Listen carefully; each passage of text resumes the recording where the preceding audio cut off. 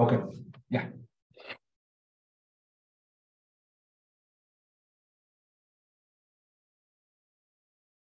Yeah, the same body conditions. I think one of the questions has you changing. I think it's like problem 6. I'll be the same one. Yeah.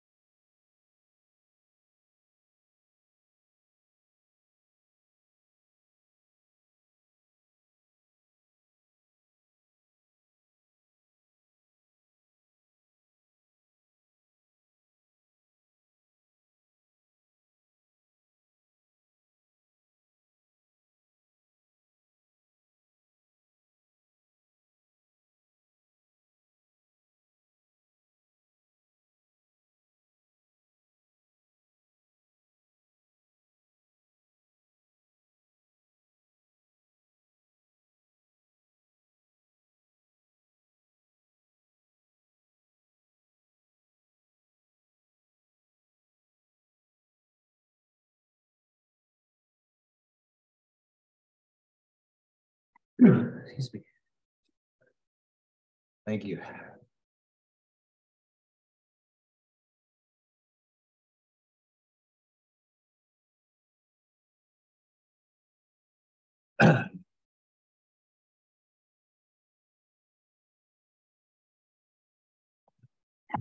Excuse me.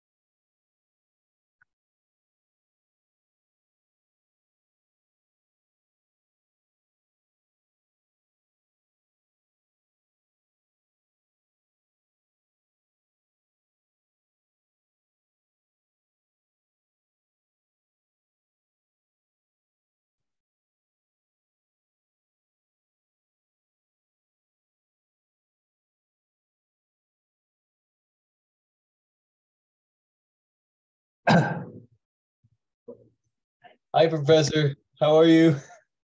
Hey, Trevor. I'm okay. A little under the weather. Uh-oh. Is it just the cold or?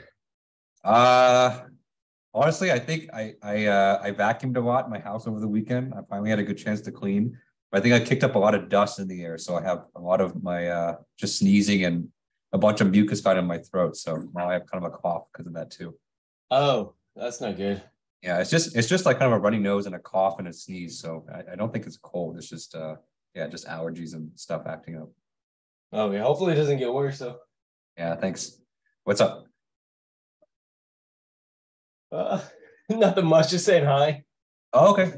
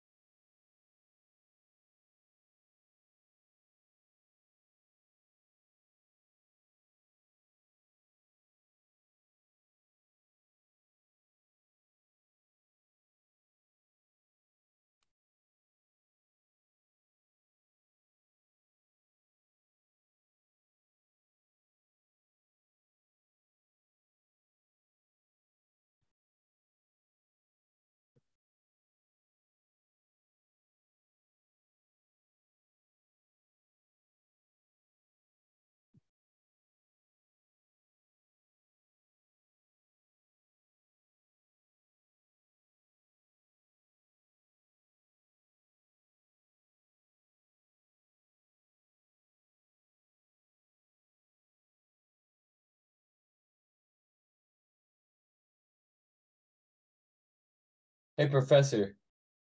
Yep, what's up? Hey, I remember you talking about 5 centimeters per second. Have you Yeah, had a chance to see the Susume?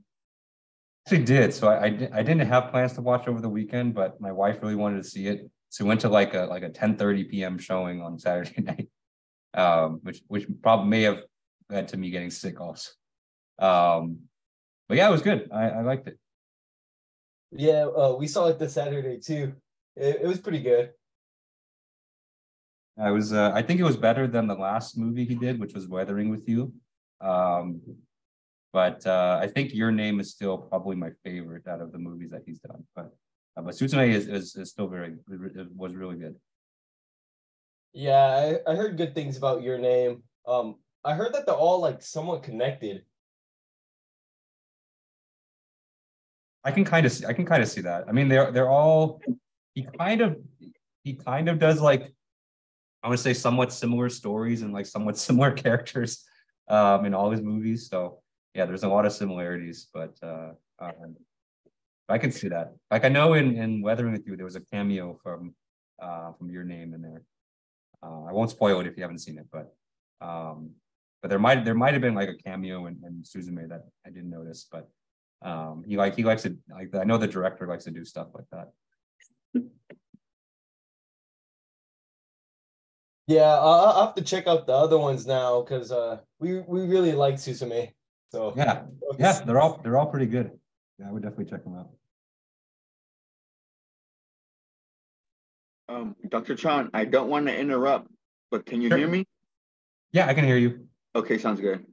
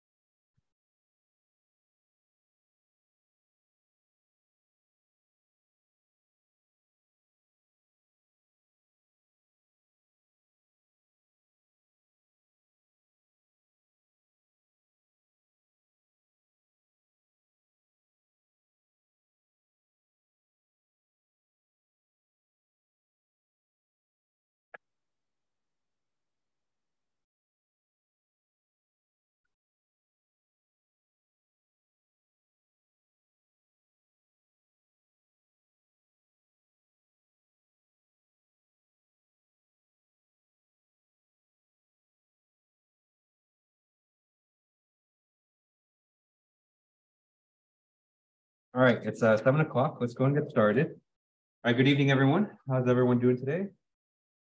Doing good, doing good.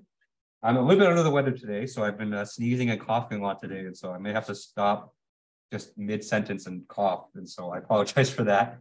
Hopefully I feel better by Wednesday, right? So this week is a break week, and so I know we did 2 weeks of ANSYS activities in a row. So this week we don't have an ANSYS activity plan. But instead, we're going to talk about, today we're going to talk about verification and validation. And I've planned for the whole week to be on this stuff, but I realize I may only have one lecture's worth of content on V&V. And so maybe on Wednesday, we'll go over heat transfer simulations and ANSYS, just because I don't have anything else planned. So, we'll see how far we get today. And then, we'll figure out a plan for Wednesday. Okay. So announcements. So activity 6 is due this Friday. And so you guys have a little extra time for that one. Just because of, it is a little bit of a lengthier assignment because the optimization takes a while to run. But other than that, the only thing out there right now is the final project. Okay? Remember, for the final project, you can work on whichever geometry that you want, and so you can choose your own. But if you do want to choose your own geometry for the final project, you have to run it by me first, okay? Just to make sure that there's enough complexity and just to make sure that it's practical enough to do within the confines of the student version of ANSYS. Okay. So I think that's all my announcements. Are there any questions I can answer before we get started for today? Okay, all right, so let's go ahead and get started. So the topic for today's lecture is called verification and validation.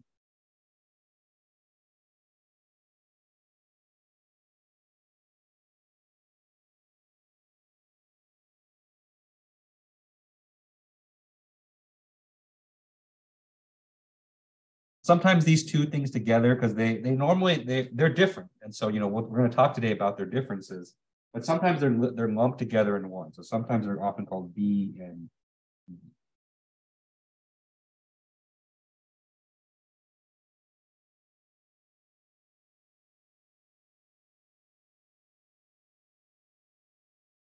Okay.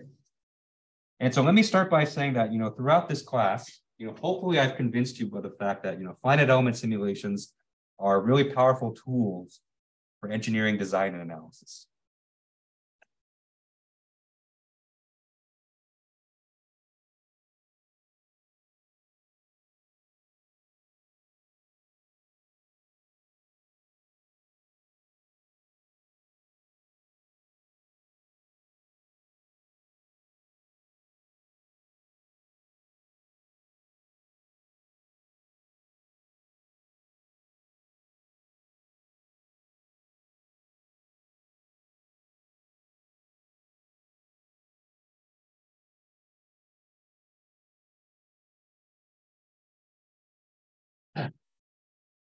And so if you set up the finite element simulation correctly, with the right mesh and the right boundary conditions, you can simulate, very complex physical phenomenon that would normally otherwise be very expensive to test.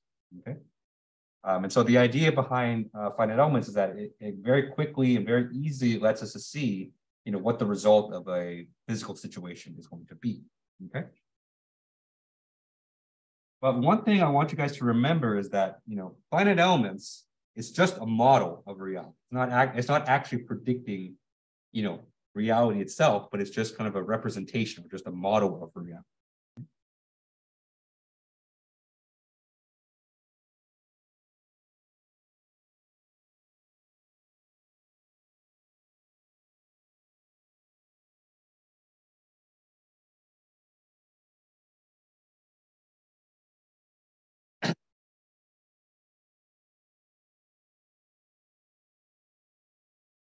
And that model, can be wrong. And so, we've seen that a lot in this class. So there's a lot of ways that you can set up a finite element simulation and for it to be just completely wrong. Okay.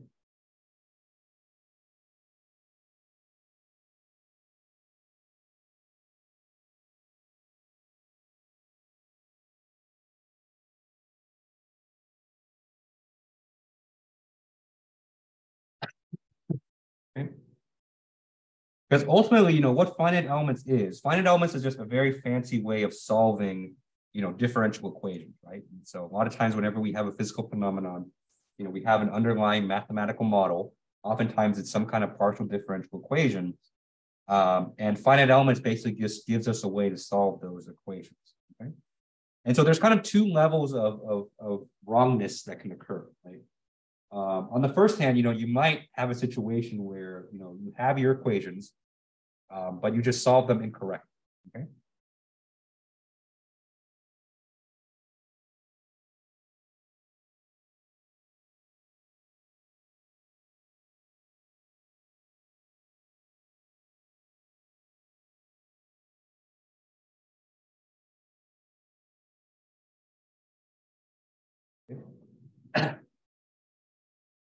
And so maybe you know what the equations are, but just due to your setup, maybe due to your mesh, or maybe due to certain other conditions, you just you don't even get the right answer to the equation that you're trying to solve. Okay. Or the other thing that can happen is that maybe you're not even solving the right equations to begin with, right? Maybe you're in a situation where you need to either solve a more complex equation, or maybe you didn't account for certain types of phenomena. Okay.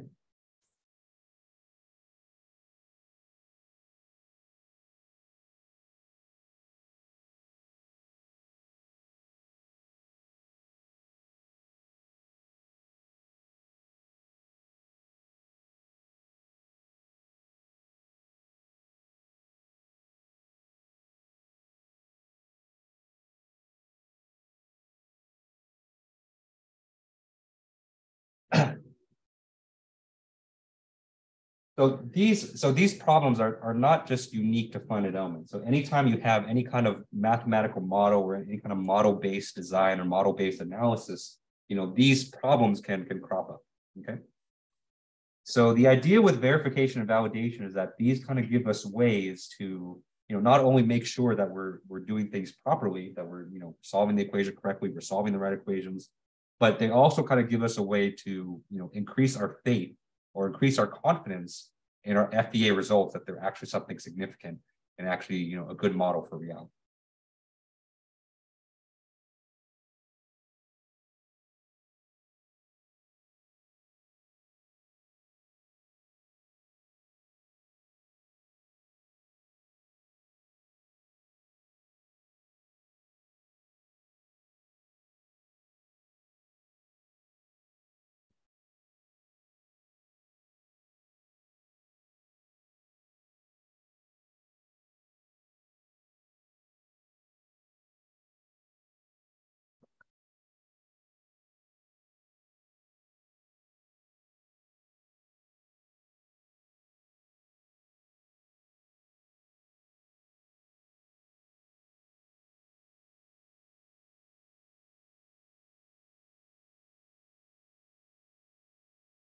So that's what we're going to be talking about today is kind of, what is verification and validation? Why are they important? And, what do you need to do as a user in order to increase the faith of your results? Okay. And so, I think I mentioned it, earlier in this class, especially when we talked about the midterm project, your biggest challenge when, if you're going to be using finite elements in any kind of capacity in your career, your biggest challenge is not going to be running the simulation itself. And so that part, believe it or not, is the easiest. It's definitely the most fun. It's the most fun and the easiest part of your job. The most difficult part of your job is going to be convincing people that what you actually simulate is actually useful and is actually accurate. Okay? And so verification and validation are just kind of more tools, or just kind of ways of thinking that you can use to increase the faith and increase the confidence in your simulation results. Okay. There's a very old saying, and I should know who said this, but I don't know who said it. I always forget his name. But there's an old saying that goes, all models are wrong. Okay. So no matter how complex the equation that you're solving, no matter how sophisticated your software is, you're going to get something that's wrong, because it's not Mother Nature at the end of the day, right?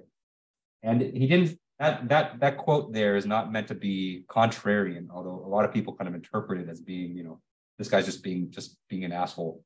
But the reality is, you can have the most sophisticated finite element simulation in the world, and even something as simple as predicting the deformation of like a beam or something, right? You're not going to get it right. You're going to get it right up to a certain point, but you're never going to get it right up to like, the 57th decimal, right? That's just impossible. And so the full quote goes, all models are wrong, but some are useful. Okay. And so the idea with verification and validation is, what are some tests that we can run to show people that our finite element results are useful? Okay. Any questions on this?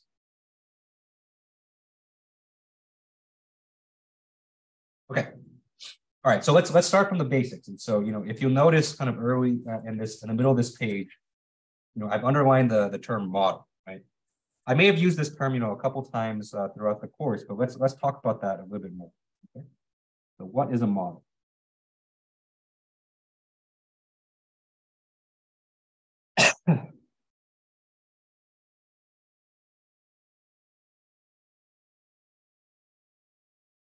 So in plain words, a model for reality is something that can give you a prediction of what reality will be without actually going out and measuring.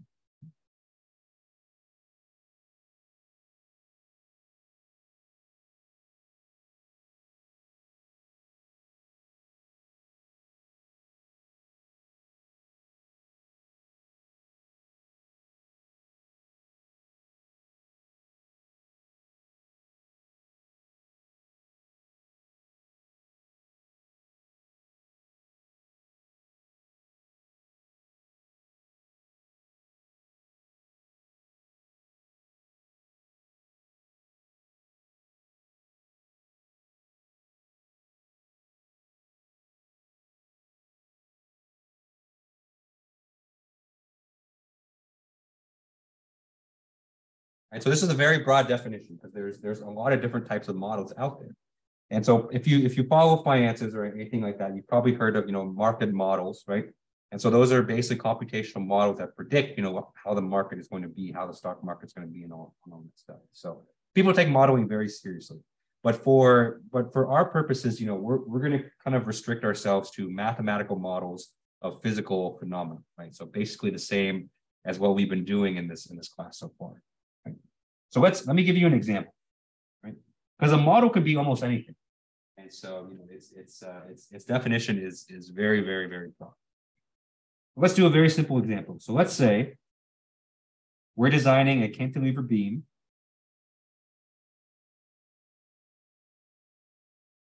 And on this beam, we're going to have a force that kind of hangs off the edge like that.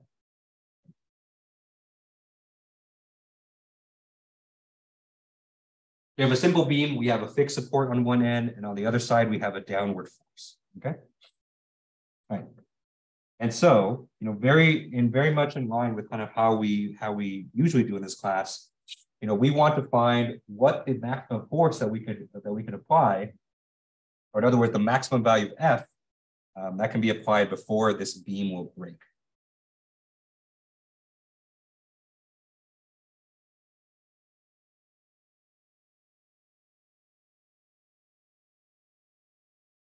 Excuse me.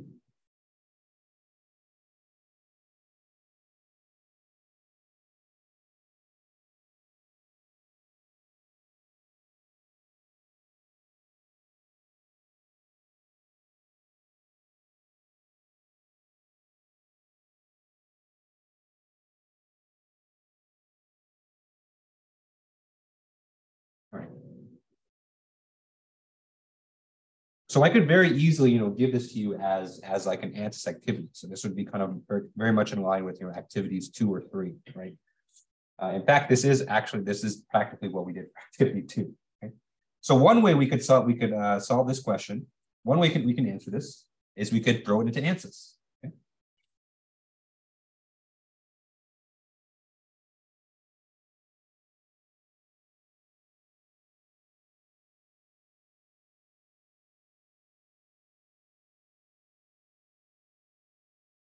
And so I think everyone in the class is kind of familiar with how we would traditionally solve this with ANSYS. And so, the way we do this is we'd first create a CAD model for our beam. Okay? We'd import that into ANSYS. We'd open up ANSYS Mechanical. We would mesh the geometry. If we're feeling fancy, we could do like a mesh convergence test. We will apply the boundary conditions. We have a fixed support on one side, the force on the other. We run the simulation, and we just keep incrementally increasing F until we reach the yield strength, okay? And so we could do this in ANSYS. And so this is one example of a model.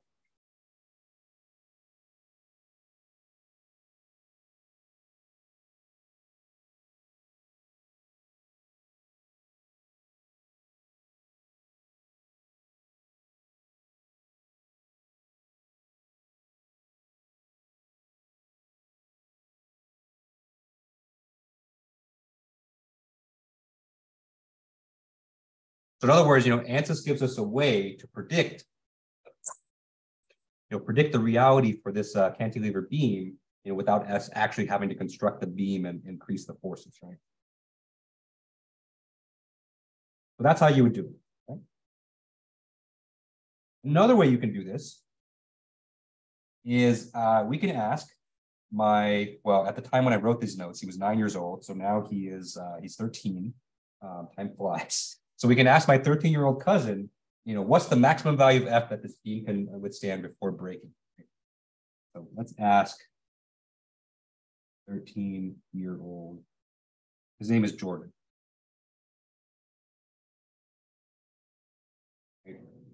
So I took my notes with me to my family Christmas party because I am a freaking nerd like that, right? And I showed this to Jordan. I'm like, Jordan, what do you think the maximum value of the force F that this beam can withstand before breaking? And he told me 5.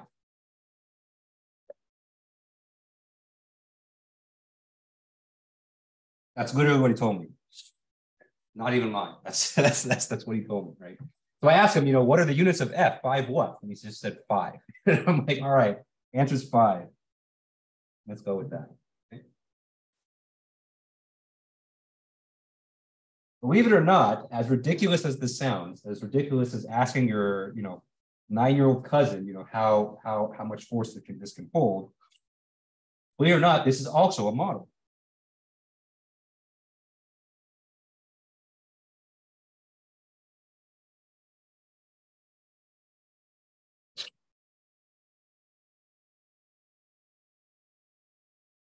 Because this fits the definition for a model, right? And so it's a prediction of what's going to happen in reality without you actually having to go do it, okay?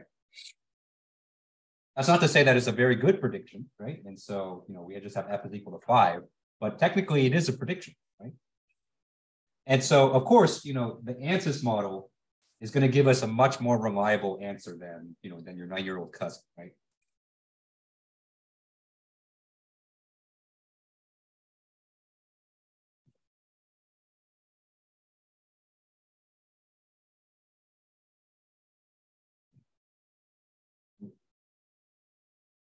Or I guess it depends on how smart your cousins are. But generally speaking, ANSYS is going to be it's going to give us a better answer. Okay? Of course, this is kind of a ridiculous example. So, of course, you would know that, a computer software that's designed for this is going to be better for this. But it would be better if we had kind of, systematic tests, if we had, actual ways to kind of prove and show, which models are better than the others. Okay?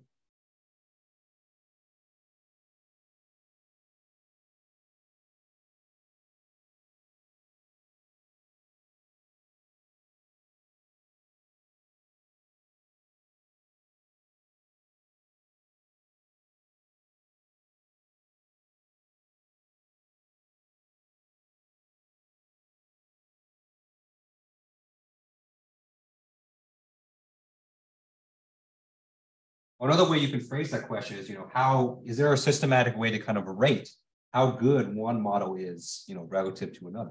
Right? Because we're kind of at an interesting time in FEA, because it seems like a lot of companies are kind of trying to stick their foot or stick their fingers into kind of the FEA pie. And so, for the long time, the two main players in the game were ANSYS and Abacus, right? And so those were the two main finite element softwares.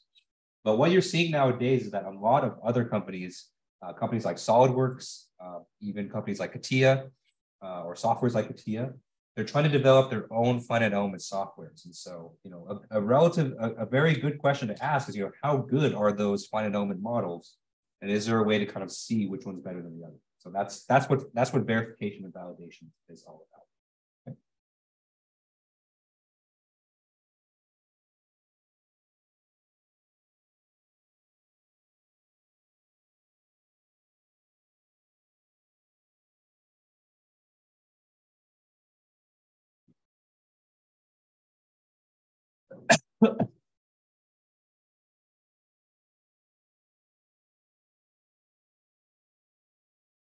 All right, any questions on this so far?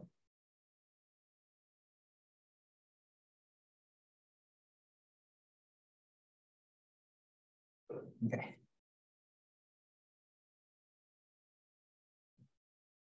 All right, so let's define what verification and validation are.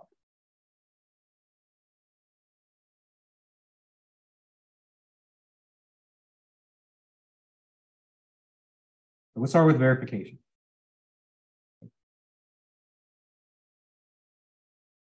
So the strict definition for verification is to assess the numerical accuracy of a numerical simulation relative to the true solution of the mathematical equations.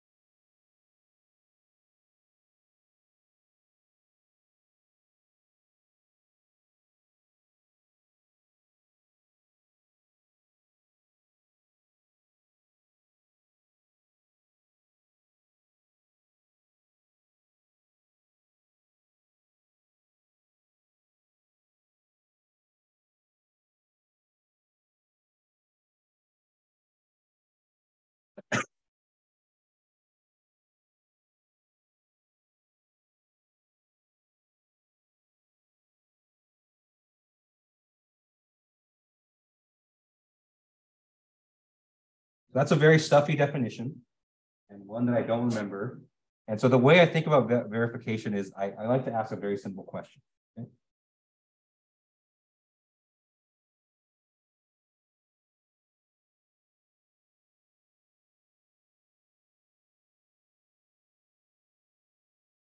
So another way to summarize verification is to ask, are we solving the equations correctly?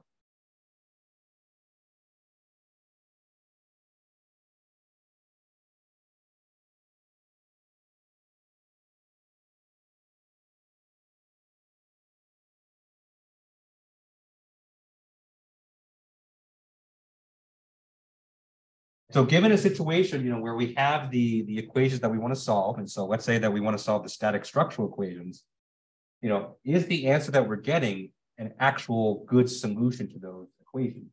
Okay? So let me bring up kind of something that we've been going over this class. Mesh convergence tests, believe it or not, are a form of verification.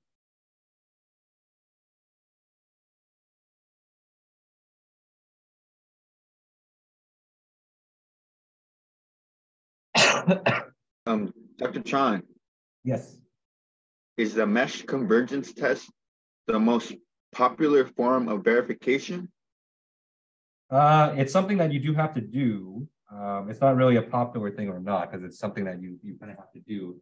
As a user, it's the most common one that people have to do. Yeah, that's what I mean. Because as a user, you normally don't do the other forms of verification. So the other forms of verification involve, actually testing your code to make sure that the code gives you an actual good solution. So there's kind of various levels to this. So I see. You So the mesh convergence test, you would describe it as the most common form of verification and the most simplest form of verification?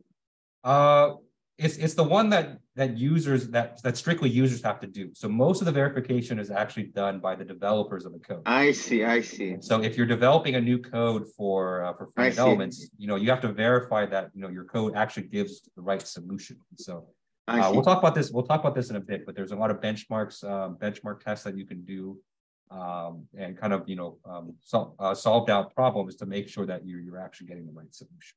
But yeah, there's different levels of verification that you have to do. Sounds good, sir. Okay, so that's verification.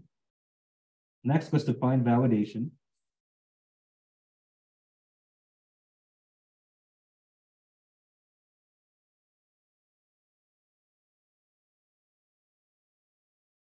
So for validation, what we want to do is we want to assess the accuracy of our mathematical model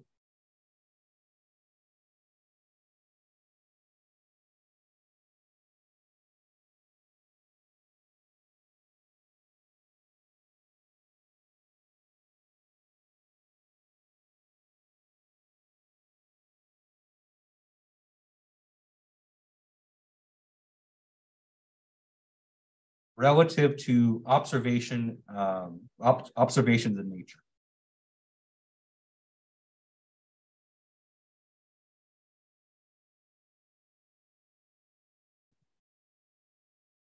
The observations in reality. That's another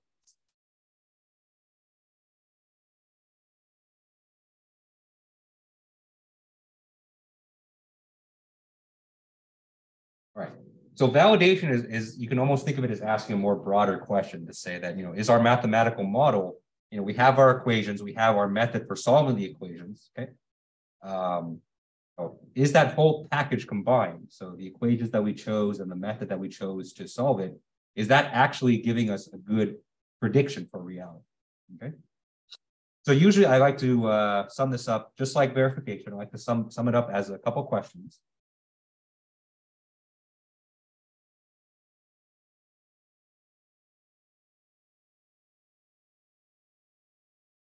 First of all, you should ask yourself, are we solving the right equations?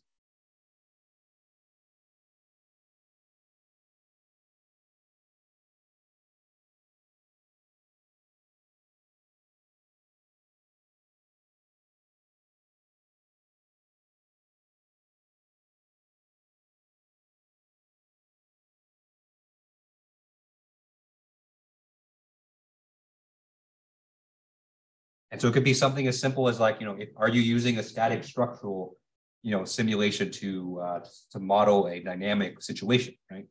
And so if you have a dynamic situation, you should probably simulate it with, explicit dynamics or some other time-dependent phenomenon, okay, or time-dependent method. Question is, did we set up the problem correctly?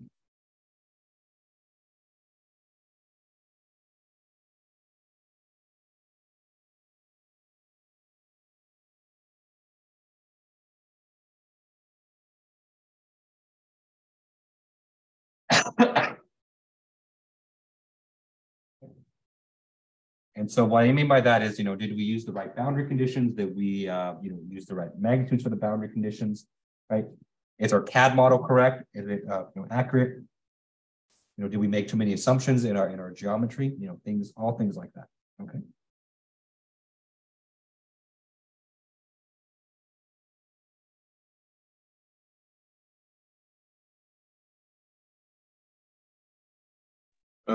Dr. Chan, I have a question.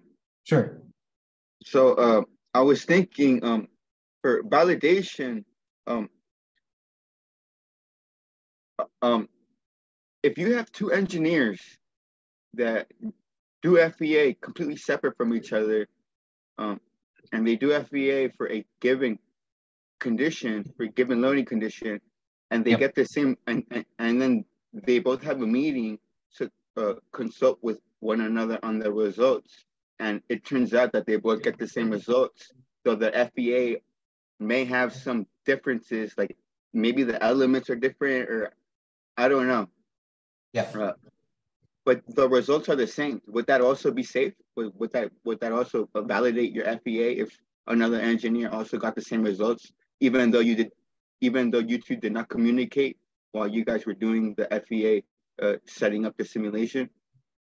I would say that's more a form of verification, and so that's saying that both of their FEA setups are the same. I mean, of course, there may be differences in how they set up their boundary conditions, but when you're talking about validation, you're more kind of strictly talking about your simulation results versus reality, and so we'll talk about this soon in a second. But sounds good. One thing that I may be getting ahead of myself, but one thing that's popping up into my head is testing.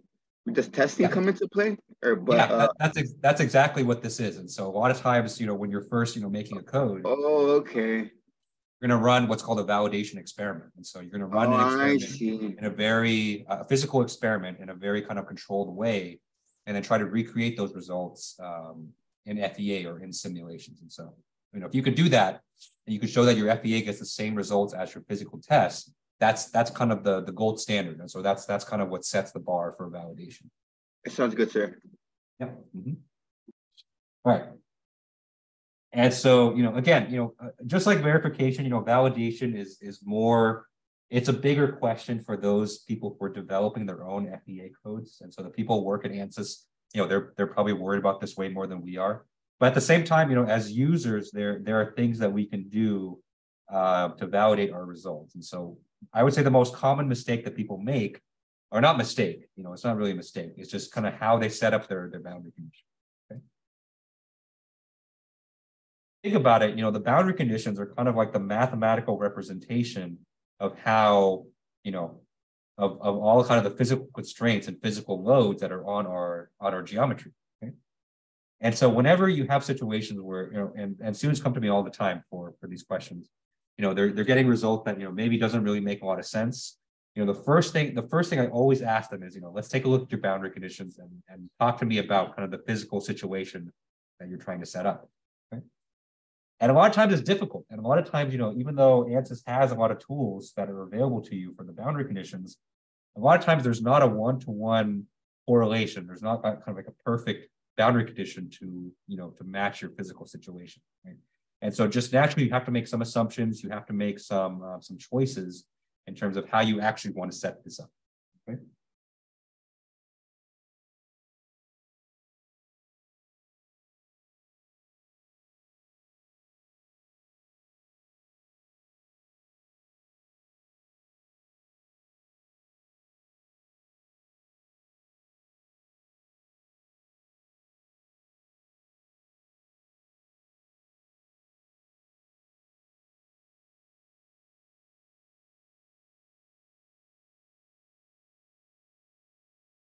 Especially for the very complex situations. And so, as you get kind of the more and more complex kind of physical situations, it becomes a lot more difficult to choose what the right boundary condition is. But that's all the more reason to kind of question that and to kind of make sure that you're trying to make those as accurate as possible. Okay. Okay. And so in truth, just kind of like what we've been discussing, verification and validation is something that, most users will not see 99% of. And so these are mostly questions for developers to answer. Okay?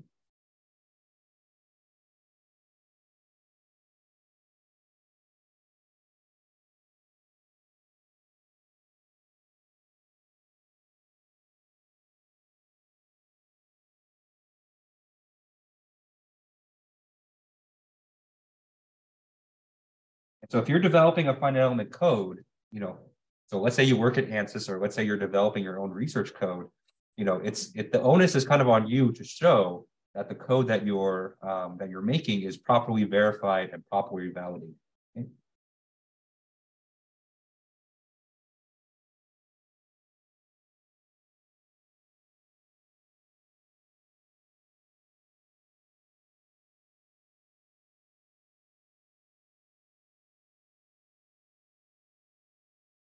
So as a user, especially as a user of a software like ANSYS, where you're paying, a very large amount of money to use, part of what you're paying for is you're paying for the kind of the faith and reliability in the result. Okay.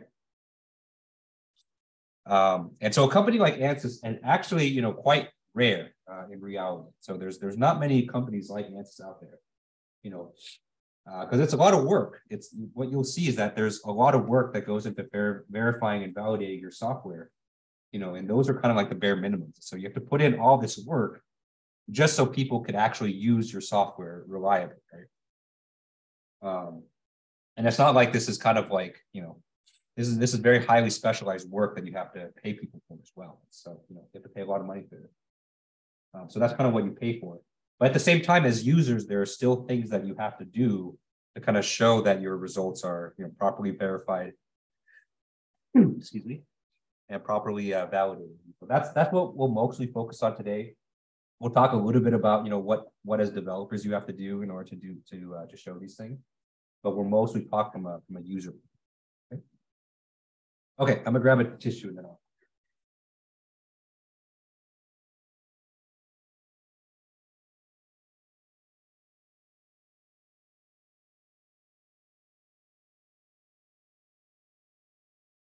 Okay, any questions on this so far?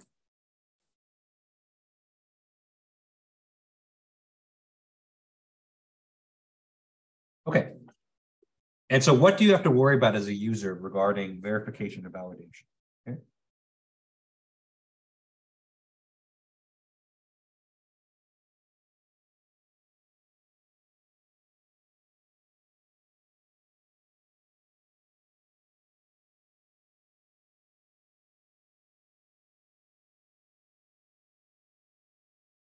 There's two main things that that people look out for, and so even if you're using like a well-respected software like ANSYS, people are going to be looking out for these kind of things in your results.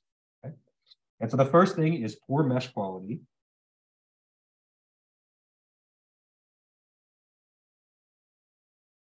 And so we've talked about this, at length in this class. And so, if you have poor mesh quality, right?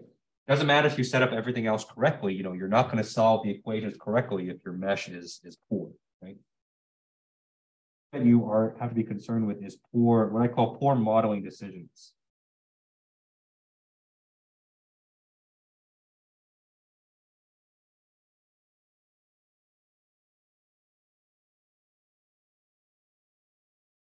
So that encompasses a lot of the other parts of the, what I consider to be the finite element methodologies, making sure you choose the right material, making sure you choose the right material model,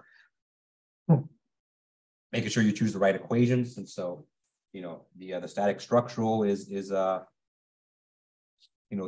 things are specified well. Your boundary conditions are specified well. And if you need to include things like nonlinearities, all of that kind of falls into that. Okay. Okay. And so, having knowledge of V and V, even though you're not going to be doing most of it, it's still really useful for you to kind of show, that your results are accurate and reliable. Okay. Okay, so let's talk a little bit more about mesh convergence tests.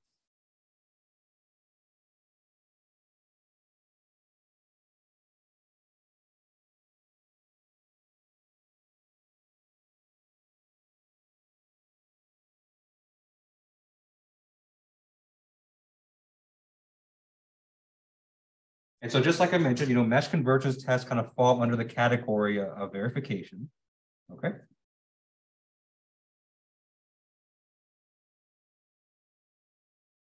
And so the idea with mesh convergence tests is to, again, make sure that you have a sufficient number of elements, or that the order for your simulation is sufficient enough to get as accurate of a result as possible. Okay?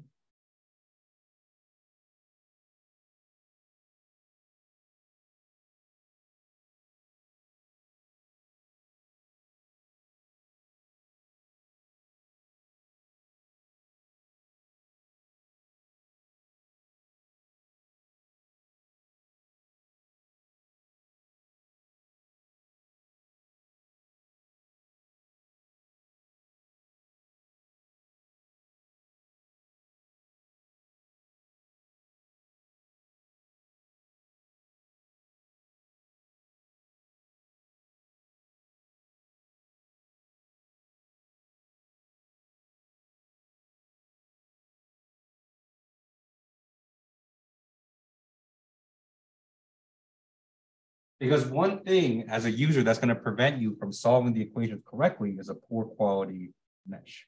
Okay.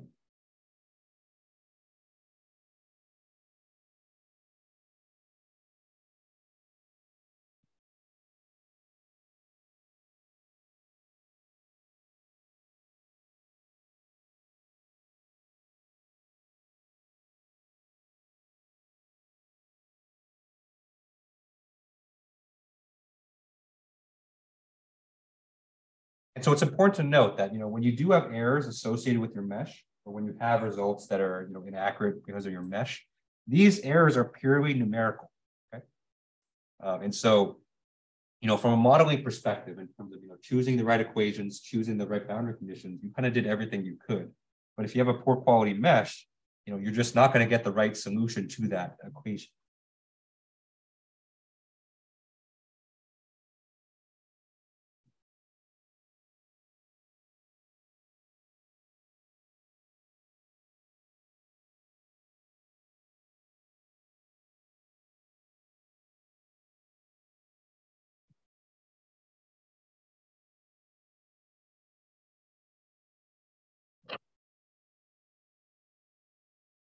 And so, we've all kind of seen mesh convergence tests at this point, but let me go ahead and draw a sketch, just kind of show you. Oftentimes, they're set up in different ways. And so some people like on the horizontal axis, they like to put the element size. Typically, the way I like to do this, I like to put the number of elements on the horizontal axis.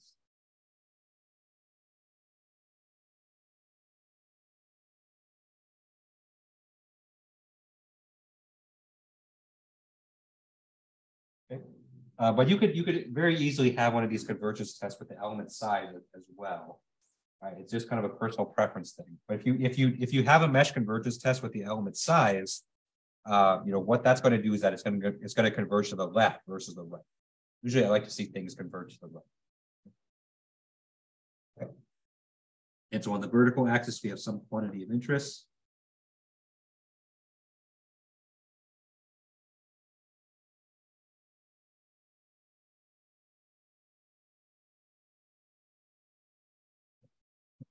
And usually what you'll do is you're going to run a simulation at various mesh densities. And so you're going to increase or refine the mesh. Is that eventually, your results are going to flatten it out like that. Okay. But at this point right here, numerical errors are minimized.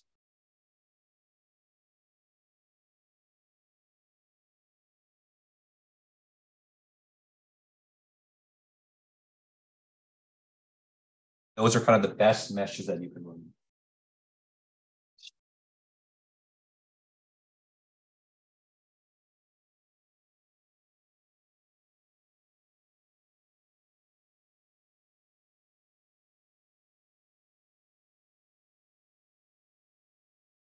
All right, so as a user, the mesh convergence test is kind of the big thing that you should do in order to verify your results. Okay.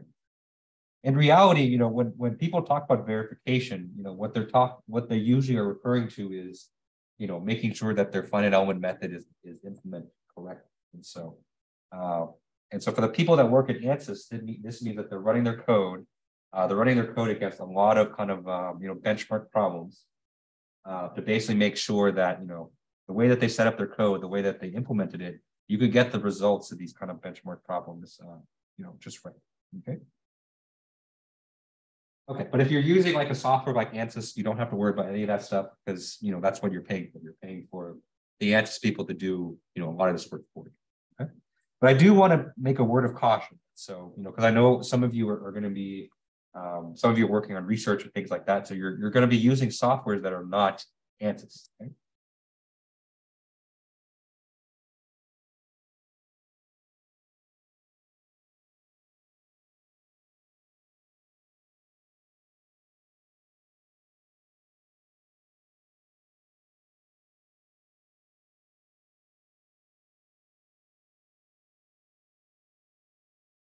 And so when you're using these kinds of other softwares,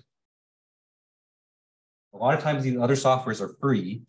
Okay, just be warned that these softwares are not as well verified and not as well validated either as like a commercial software like ANSYS.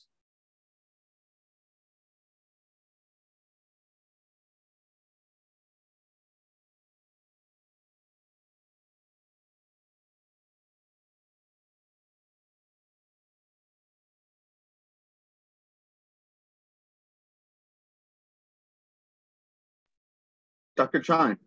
Yep. Are you familiar with OpenFOAM? Yes, I am. Does this statement apply to that software? So OpenFOAM is a unique case. So it is open source, but it's a very well tested open source project, and so it's something that the community actually all kind of got behind, and it has a lot of developers and a lot of people contributing to it. And so I would say OpenFOAM is, in a lot of ways, it's actually better than ANSYS because it doesn't have a limitation on the number of elements or the amount of cells that you can have. But OpenFOAM has been tested and verified and validated across a lot of different applications. And so, OpenFOAM is kind of unique because of how famous it is and because of how, I would say, tight knit the community behind it is. But and so if you're working with kind of a well-known software like that, it's you have less to worry about. But usually, if you're working in research, a lot of times you're working on applications that are pretty niche or pretty unique. And so, it definitely never hurts to do some kind of validation or some kind of verification, just for yourself to kind of prove to yourself that, the software that you're using is good. And a lot of times, if you do these kind of benchmark tests, you learn a lot about the software itself too, so that you can kind of learn, what are kind of the best ways to set up problems in the software. Yeah. Sounds good. Question in the chat. So what should we do if a couple of the points are not in the range? And so if they don't follow these trends right here. So the way I've been having you guys do kind of mesh convergence tests, and so for a lot of the tests, we just look at kind of the maximum value of the stress or the maximum value of the deformation. That's actually not the most reliable way to do this, because what can happen sometimes, let's take an example. Let's say you have a geometry with kind of a sharp corner or a sharp edge in your simulation. Okay. What's going to happen at that sharp corner, kind of like we talked about before, is that you're going to have stress that kind of concentrates at that corner, no matter how much you refine the mesh. Okay. And so, some cases may not be as obvious as that, but you may have some cases where, you have kind of like outlier results. And so, if it's only occurring at a couple data points, maybe you can kind of ignore it. But a kind of a more stable way to do these tests is, instead of taking the maximum, maybe take like an average stress, or an average deformation in a certain area. That'll be a more stable, more reliable way to do these tests. So we make note of that. That's a good question.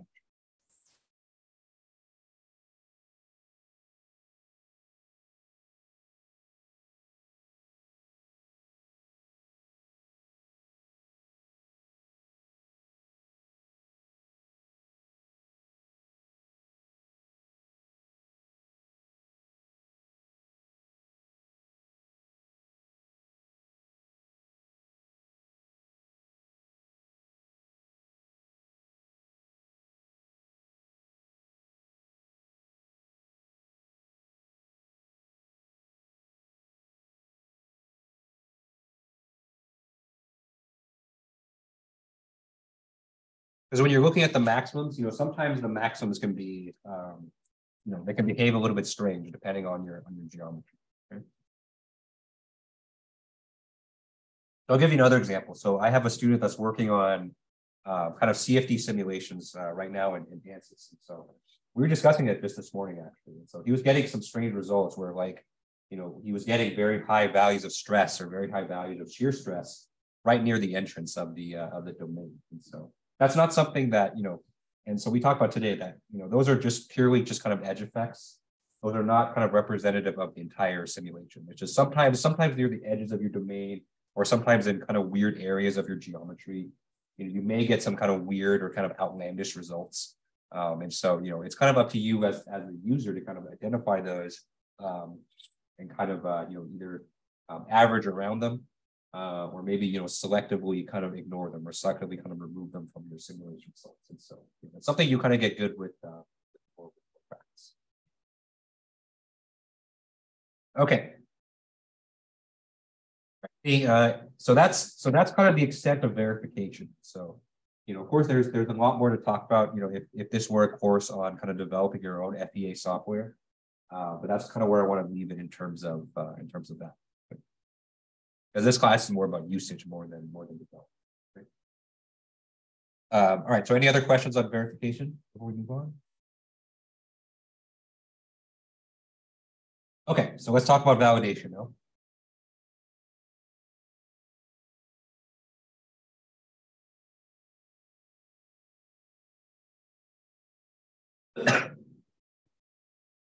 Okay. So for validation, there's actually a lot that you can actually do. And so there's different levels of validation that you can perform. Some of which is not really practical for just kind of an everyday user of FEA, but they're useful to kind of know just in general, in case you were, interested or more specifically, if you're looking to use FEA in a very, I guess, unique kind of situation. And so let's say that you're working on like on a research application for FEA.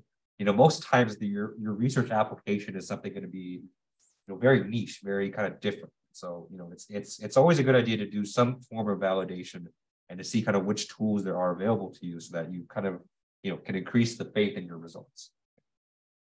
And so we're going to go through different levels. And so we're going to start with the very best and then go down to the worst, I guess.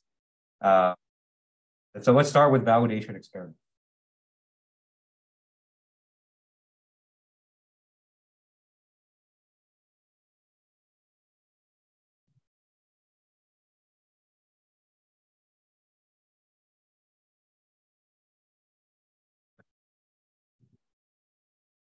And so remember, when we're talking about validation, we're talking about, making sure that the simulation results that we get are an accurate depiction or an accurate prediction of whatever real life situation we're trying to model.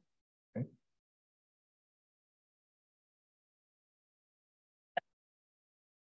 And so that means, kind of with that in mind, the best way to validate something is to actually try it out in reality.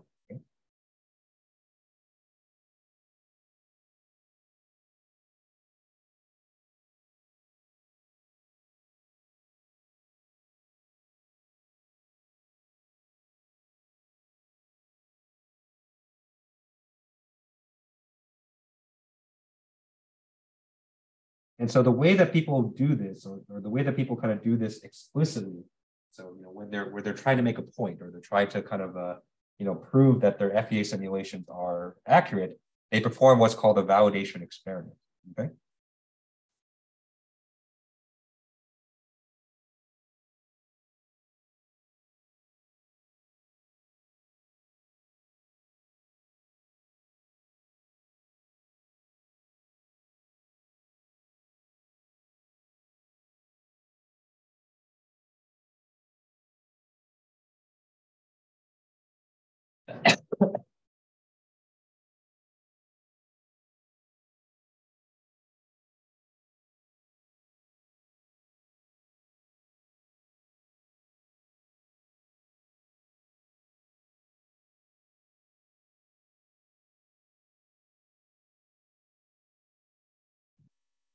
Right. So the idea is to kind of create identical situations. So, you have a physical situation, you set it up in a way that you have kind of direct control over as many of the variables as possible. And so you have direct control over the geometry. It's machined in kind of a very precise way. You have direct control over the boundary conditions, and so the constraints and the loading. Okay, just so that you can kind of recreate it as perfectly as you can in FEA. Okay. Right? And the idea is to try to get the same results in both the experiment and FEA. Okay. Okay. And so let's go back to the example that we started with today. So let's go back to the cantilever beam. Let's talk kind of very briefly how you would set this up as a validation experiment.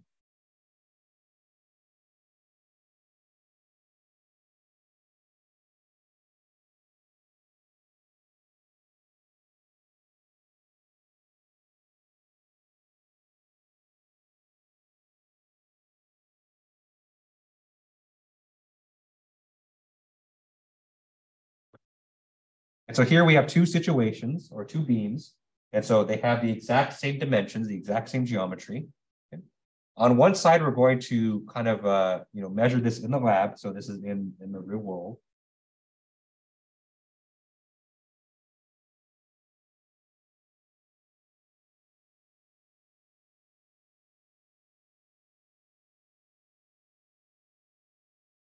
And so in the lab, what we're going to do is we're going to apply a force.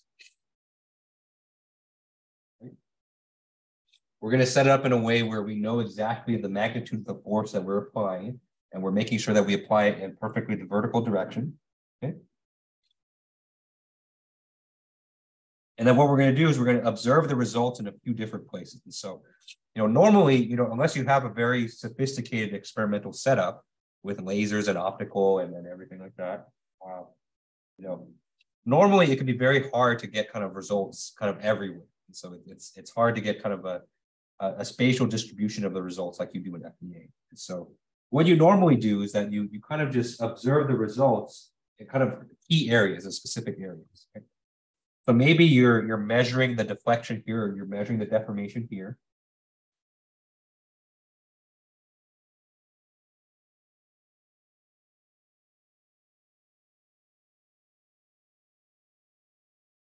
Maybe you set up a strain meter or a stress meter somewhere else in the geometry.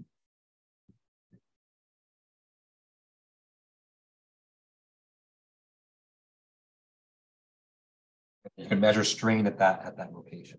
Right?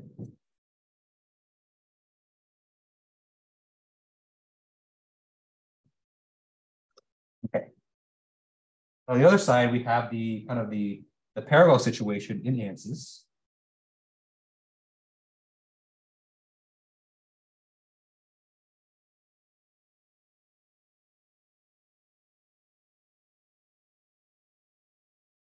So of course, in ANSYS, you're going to mesh your geometry.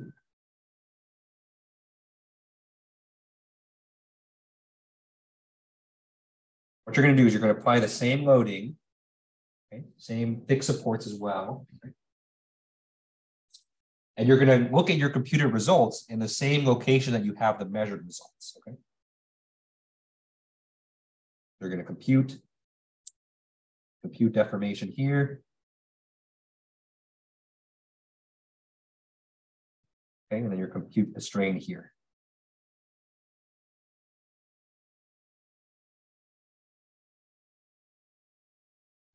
And the idea is that these two should match. Okay?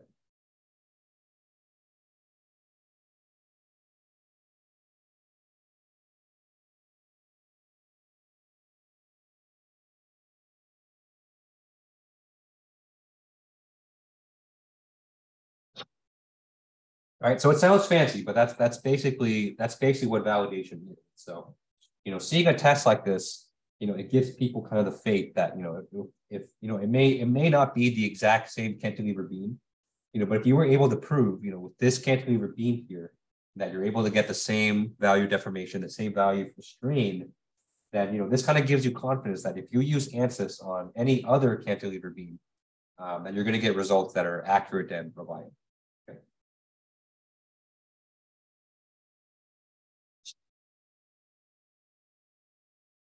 So the good thing is that if you're using ANSYS and you're using it for, I would say, a fairly common physical situation, and so nothing too exotic, then ANSYS, the company, has already run a bunch of tests like this to show that it's accurate in those situations.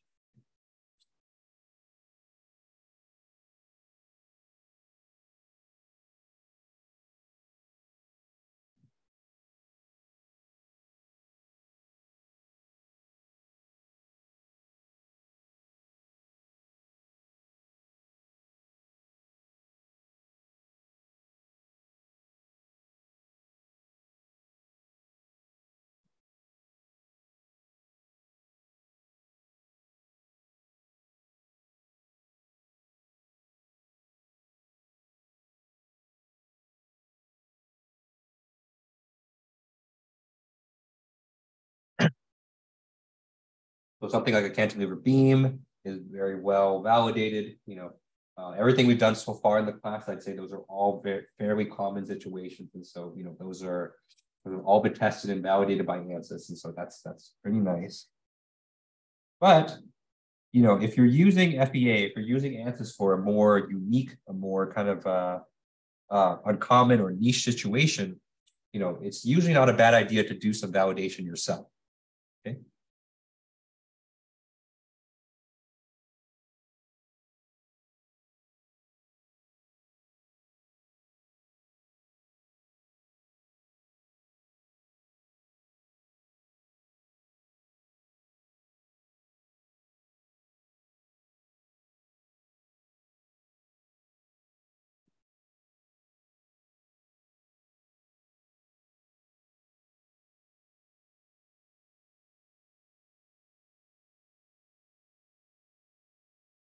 Okay.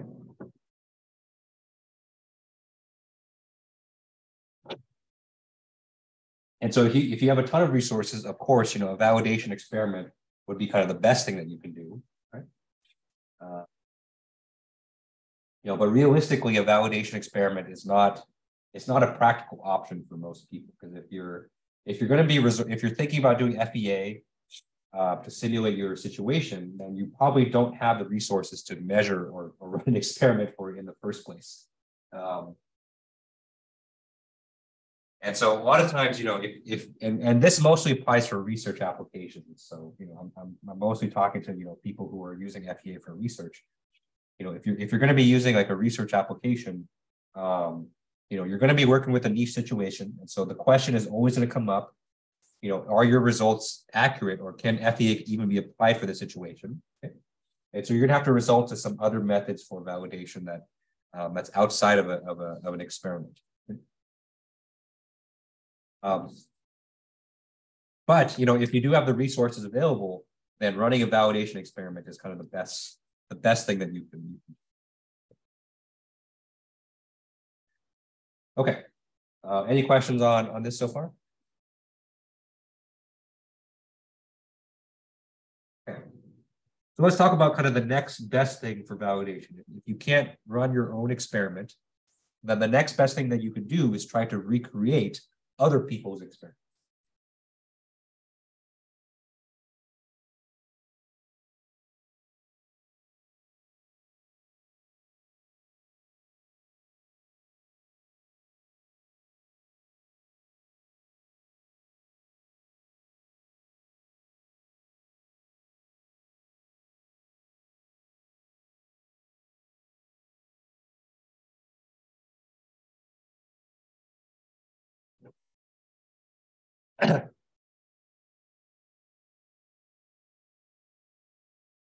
And so with this, it's kind of just exactly as the title kind of states it as. So, if you're not able to run your own experiment, which is 99.9% of people who are using FEA, right? The reason kind of people use FEA is they're too poor to run an experiment themselves.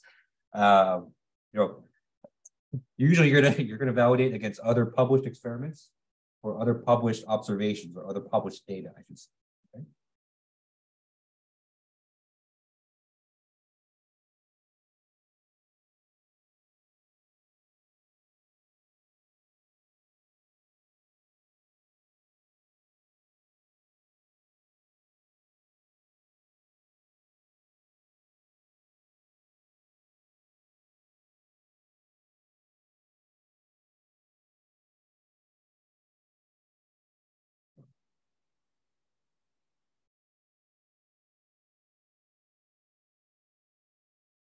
I'll give you an example that I kind of did, or that I kind of took part in a little bit, when I was in grad school. And so a lot of my grad school research had to do with finite element simulations of blood flow. Okay? And so one thing that we would validate against, or one thing that people, well, first of all, one thing that people always ask us is this actually legit? Like, can you actually simulate blood flow with FEA? And so it always came into question about, the reliability of our results. Okay? So to kind of validate our results, to kind of show people that our results are good, we validated against clinical measurements.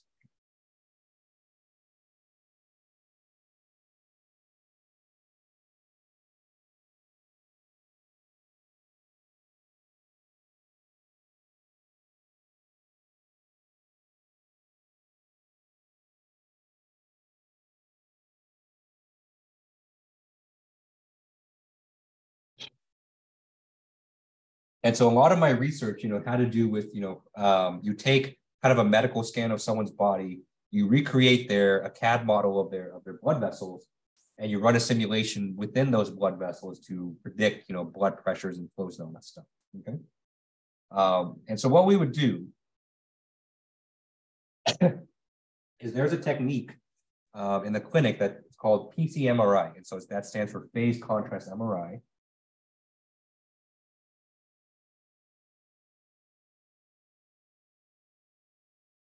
What does MRI stand for? MRI stands for magnetic resonance imaging.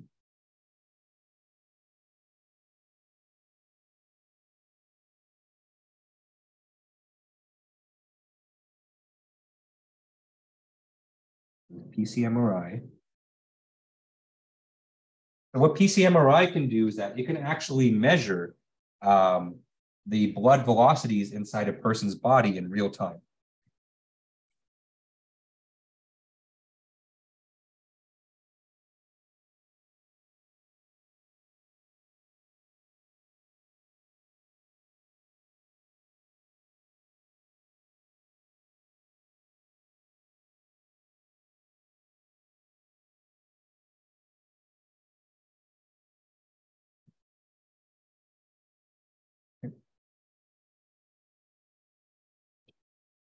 Right. And so this it's not very common. And so, you don't walk into your doctor and you get a PCMRI. But so these are usually taken for patients that have, some kind of cardiovascular disease. Okay.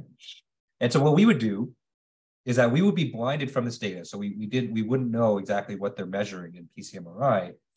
But we would have kind of a scan of their geometry. So we would have like a CT scan, which shows us kind of the geometry of the blood vessels, but it doesn't have any velocity information. It doesn't have basically anything we can validate. Okay? So what we do is we would simulate the blood flow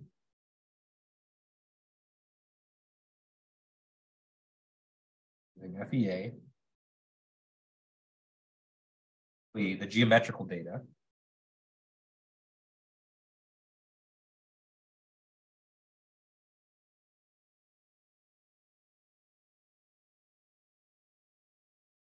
And what we would try to prove is that we would try to see if our simulation results match the PCMRI data.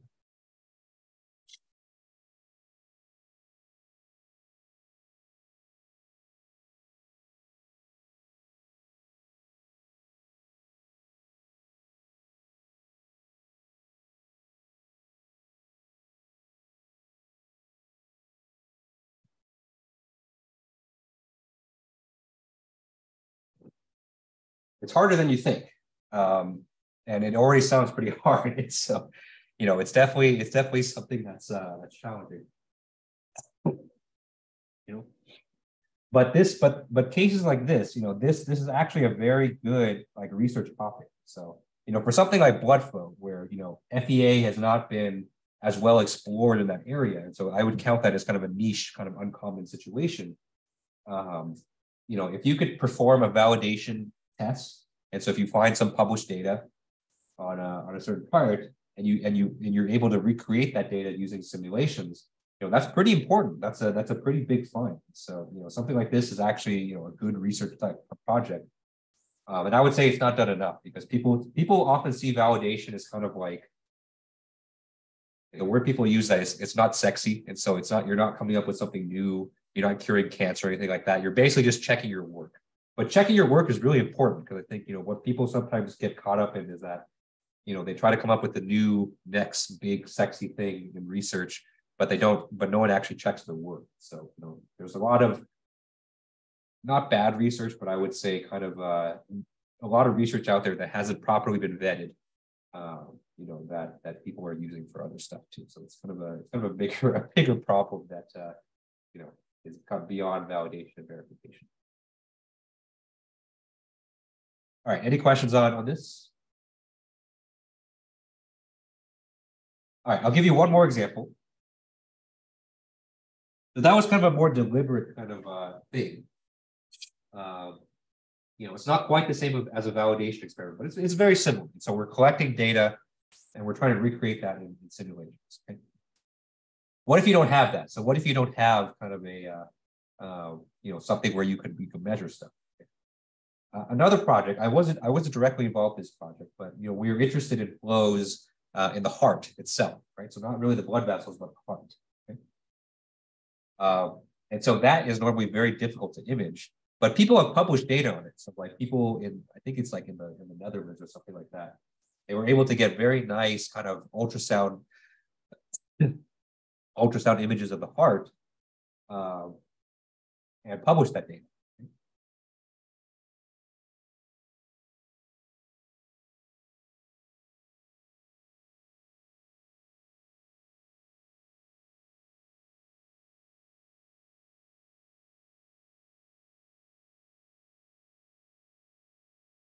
So this is not kind of new data. So this is not anything new. And in fact, it's published and you kind of knew about it beforehand, right?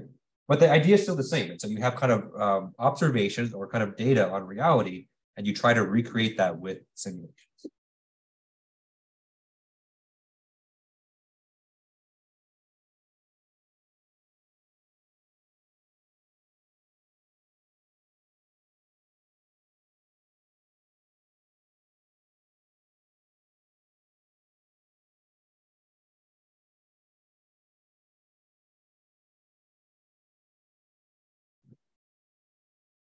Okay.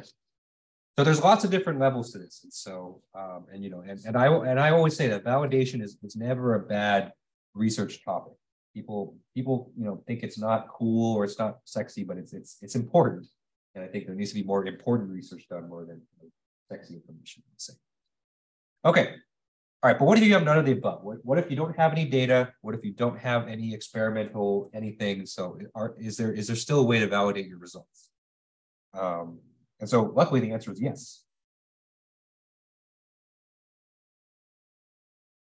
It's not really validation, and some people would consider this maybe, you know, kind of in the realm of verification. And some people would consider it neither. Some people would consider it silly. Okay. But another way that you could at least check your results to make sure that you're kind of on the right track is to validate against a different model.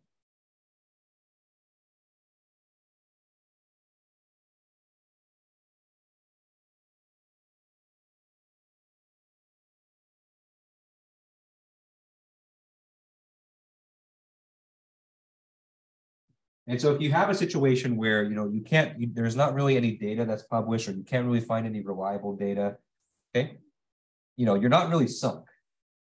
And so, you know, at the very least, what you could do is you could run or use a different model, you know, ideally be somewhat of a reliable model to simulate the same situation and hope that you get the same result.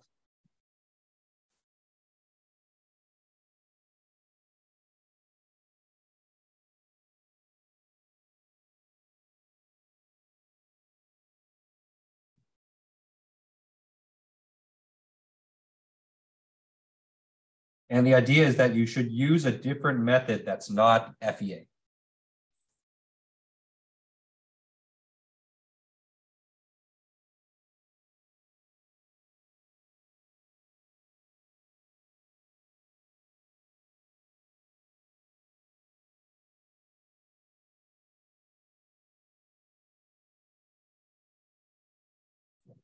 Okay. And so it could even be as simple as like running a very simple kind of hand calculation.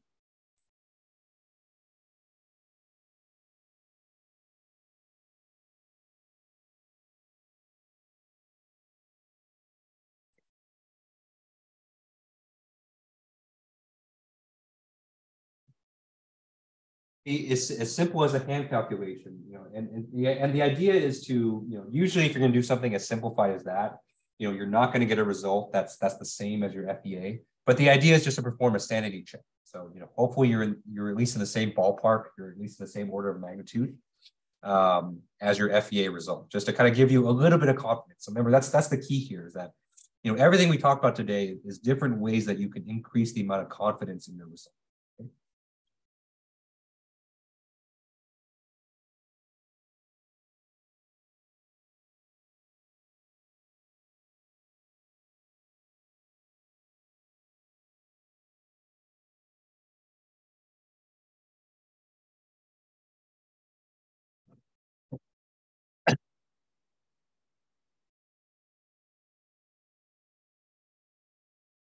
Okay. And so usually I call these things simplified models. And so, you know, if you get if you can have a simplified model that encapsulates your results and at least gives you a little bit of sanity, you know, that's never a bad. Okay. All right. Any final questions on this? Question. So is the SolidWorks simulation as reliable as ANSYS and static analysis? Yeah, that is a very loaded question. So it depends on who you ask for that. So personally, I would say that for me personally, I haven't tested it out enough to really have a strong opinion of it. But there are people, mostly people who have been in FEA for a long time and have used ANSYS for years. They will shit on SolidWorks simulation to no end. And so they will go out of their way to shit on SolidWorks simulation. You know, it's funny. I would think that if SolidWorks has the faith to publish it, I would think that they have at least some confidence in it to simulate at least some simple cases. But I definitely haven't tried it out enough to really know. But that would be something that you could try out. And so, one thing that you can do is, if you want to use SolidWorks simulation, you could test it out. So you can run a situation in SolidWorks simulation, try out the exact same simulation in ANSYS, and compare the results. So that would be kind of the best thing that you could do for a lot of these situations. And so, I'm going to give a political answer. I will say I don't have an opinion, but it's really because I haven't really tried it out. Yeah, it's definitely not for my own applications. Yeah.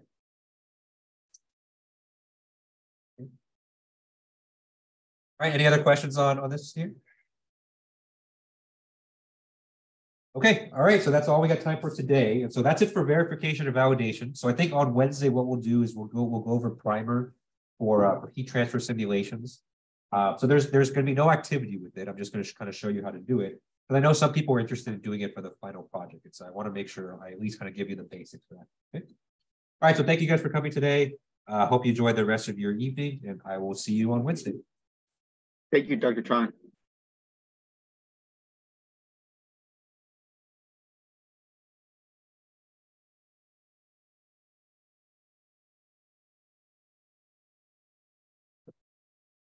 Thank you, Professor.